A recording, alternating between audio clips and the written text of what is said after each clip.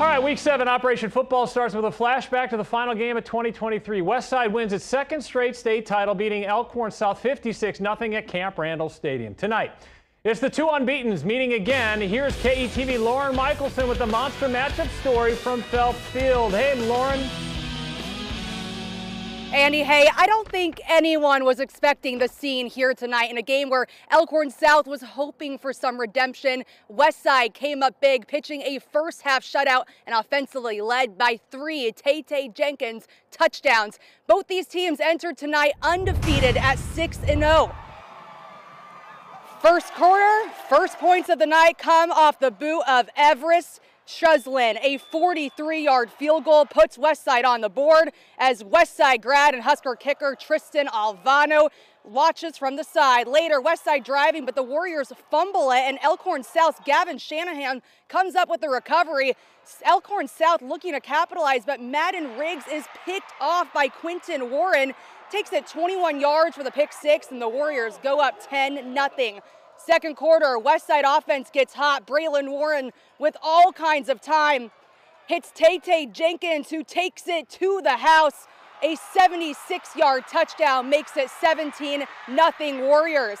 Westside ball again now after another interception. Warren, this time a screen pass to Jenkins with the physical catch and run for a 49-yard touchdown. 24-0 Westside now.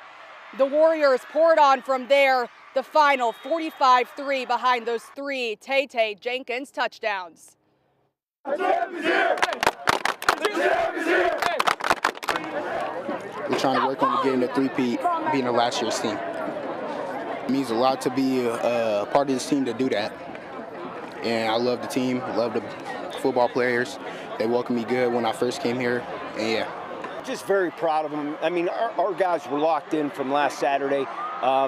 You know, they took this game very personal, you know, they just wanted to come out here and execute, but they really wanted to come out and play hard and physical, and they did that. With tonight's win, Westside is now 1 game away from setting a new Class A record of 28 consecutive wins, a record set almost 80 years ago by Grand Island. Andy, what a night. I'll send it back to you.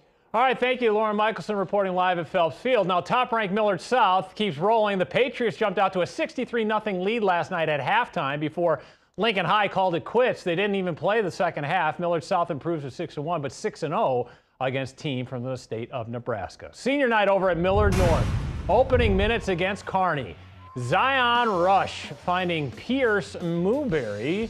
Future Husker over the middle and fighting for extra yards. That would set up a 36-yard field goal by Alex Michaud.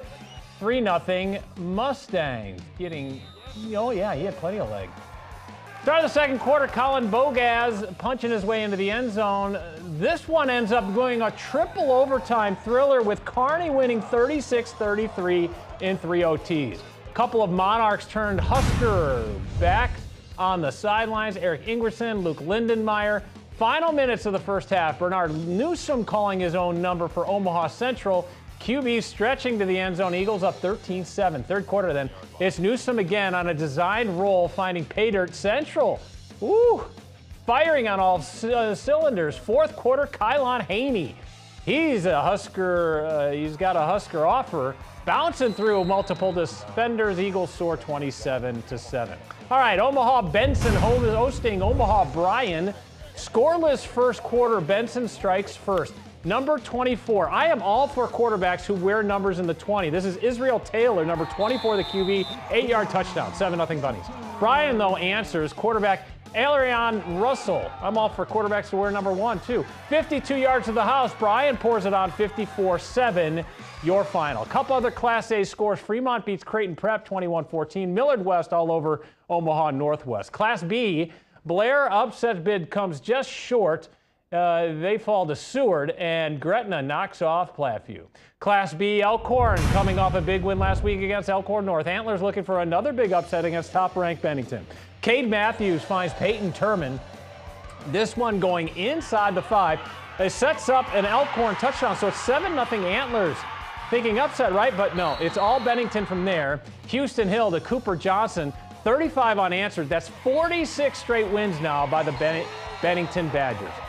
Top 5 showdown in Class B at a packed house at Elkhorn Stadium. Elkhorn North and undefeated Scott. Skyhawks up 14-13 in the third. Wolves quarterback Ethan Beachy throws it up, and look at this. Jeff Tinglehoff, beautiful, high points it.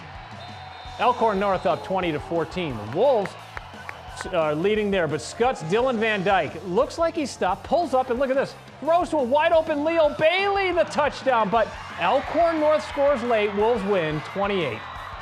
All right, halftime here on Operation Football. Up next, our fan favorite game, Fort Calhoun at Concordia. But to take us to break, here are the Concordia cheerleaders.